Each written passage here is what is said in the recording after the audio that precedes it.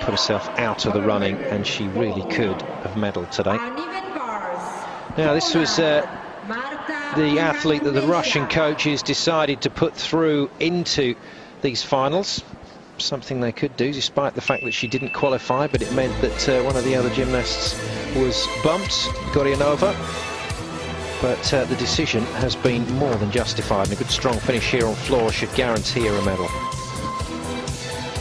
Yes, Gorianova's mum, I'm sure, is very disappointed, but in terms of producing your best medal chances, the tactics has played its part. They're allowed to do that. Their third-ranked gymnast was still in the top 24.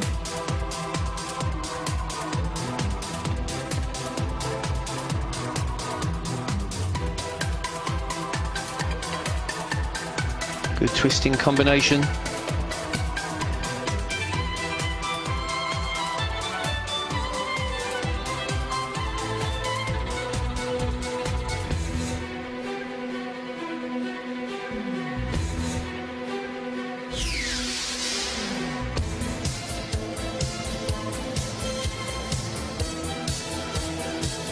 That's a difficult spin. Double spin with the leg up, really difficult to maintain your balance on that pivot point. So that spin rewarded as highly as some of the tumbles.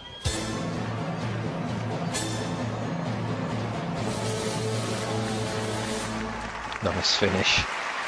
And I think we've got a new name to watch in European gymnastics. Afanasyeva will be in contention. It's Semenova, though, that's the big name here. And she should hang on to top spot.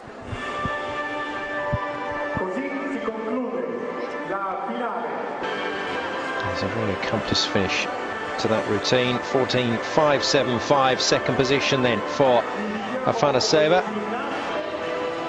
It's going to be a good day for Russia. Yes, in the 80s the Russians did that with Mostapanova, and the gymnastic fraternity were very upset. Confirmation of the final result then.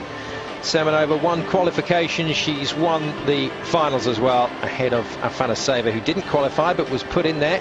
And a great result for Ksenia of Switzerland in third place.